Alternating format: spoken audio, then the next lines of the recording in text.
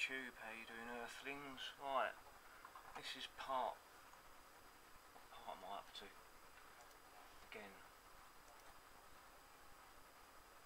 part 8 of my Space Shuttle restoration, finally turning it into the Moonraker it should have been to begin with. Right, just want to show you this picture quickly. This is what I'm using as my reference, and that's actually one of the miniatures from the filming. It was sold for $89,000, amazingly. So what I've noticed is there's no lines over the payload bay doors. There's some lines down here where they open up separate parts of the payload bay, and the windows are completely different. So sorry about the shaky cam. I'm going to go back over to the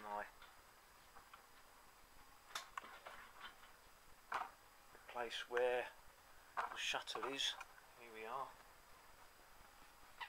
and show you what I've been doing to it. Let me just raise this up a little bit. Let's leave it like that. So I've been putting on many layers of paint, trying to get it to be nicely smoothed down, and I think that these parts here and these bits around here are the final bits of smoothing off all of the areas that need to be smoothed off, to get it to be a nice paint job, basically. And then I got it to a point where it was looking too rough, and the Moonraker, there we are. The Moonraker is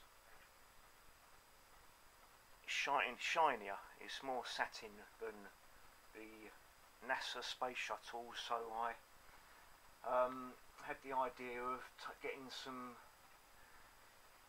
gloss Mod Podge and some matte Mod Podge and mixing them 50-50 with quite a bit of water and spraying that on with my airbrush, and it appeared to well, it came out quite well, to be honest, but you wouldn't notice it at the moment because I've had to do a lot more filling. But I've been using the cheapest possible paint because that's what I can afford. It's from the works. It's their in fact,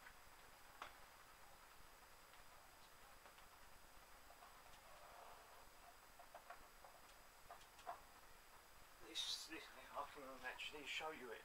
It's this stuff from the works. £2 for 200 millilitres of white paint, and I've probably done about 30 coats, probably of no, probably more than that actually, probably more like 50, spraying on very light, thin coats of paint to try and get it to go white. And the paint surface was very rough. It was very rough, and the Mod Podge, when I sprayed it on, it just suddenly went really quite nice and smooth. I mean, you can see some areas where it's actually come up quite well. I've noticed also on the Moonraker one that these details here are not on the model, so I'm probably going to remove those on the model, the miniature for filming. A little bit of rubbing down here to do still.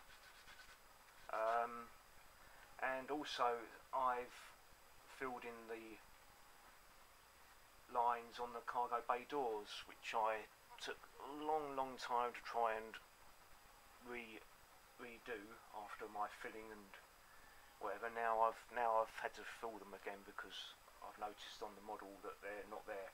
And also you might notice that I've started to fill in the windows and make them more accurate to the model, the version in the film.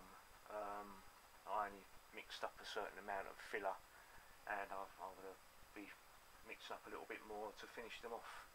But I think they're coming out quite well.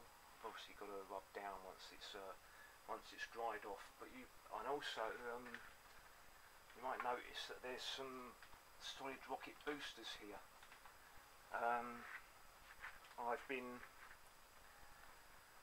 repairing and filling and rubbing down the boosters, and now I think they're ready for paint.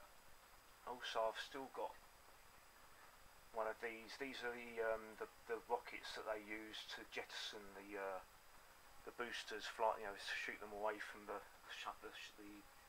fuel tank when after it's launched, and then they get reused, as you may know. So I've got one more of these to add. I've already added the three ones that were missing on this side, and I think they've come out really well. Although I've just noticed a little bit that I need to rub down on the back there. I'll do that. And so I've already cast up this little piece here, which was a set of the three. 20 million people use Grammarly every day to improve their writing. Grammarly's editor provides comprehensive feedback for your writing. Sorry, I was just playing one of my videos. Yeah, so I've already cast up this. Only one of them. I only need one of them to replace this one that's missing. So I'm just going to cut that one off and use this one here and attach that one to the model, to the this booster. And I've also been rubbing down and filling all of the bad workmanship when I was a youngster, and trying to repair this. I've added this bit was missing. This little sort of square bit here was missing. Well, it wasn't missing, it had broken off, but so I've glued that bit on, and I've also I've got the struts and that attach to. How do they attach? Yeah, do they go on that way or this way?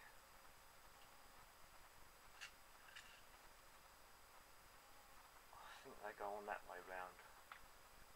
I'm not sure. No, they go on that way round, because that bit fits in there, that bit on there, and I also have this bit that goes on to here. Just see if I can do a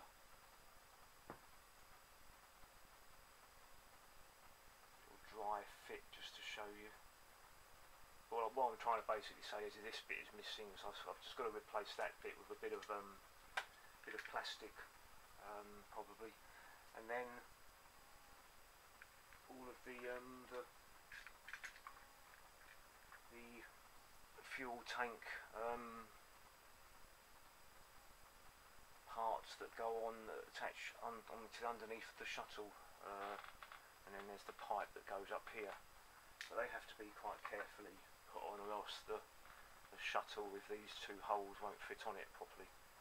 So I'm quite sure. Oh, yeah, these other three holes are for these little pipes that don't actually line up very well at all. But I'm going to have to leave this one on here. But I'm going to have to replace these pipes with a bit of plastic.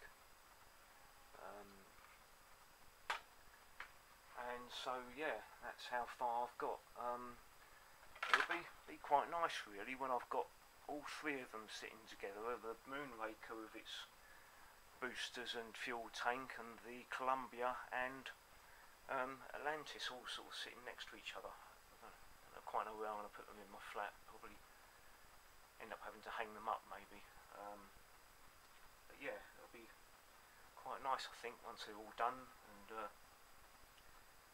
can see all the differences between all the different space shuttles. There are of course many more shuttles out there that I could do. There's the Armageddon ones, there's Deep Impact, there's the ones from For All Mankind, the Pathfinder one, but that's a completely different space shuttle. But yeah, and there's another one as well from a documentary about the Pan Am Space Shuttle that crashed on the moon, and it's quite funny. And then there's yeah, there's lots and lots of different space shuttles that can be done, but I'm going to leave it at these three. But yeah, anyway, that's my little video just to show you what's been going on with my space shuttle restoration that was to be Enterprise, then Columbia, and then reverted back to its original model use, which is going to be Moonraker 6 from the 1979 James Bond film Moonraker, funny enough. Anyway, hope you like this video, and please like and subscribe if you did, if you haven't done so already, and please leave some feedback in the form of a comment if you want to comment on it at all. Anyway, and share if you like, if you find anyone that might find this interesting. But anyway, hope you enjoyed this little video, and take care, and I'll see you in the next one. Goodbye.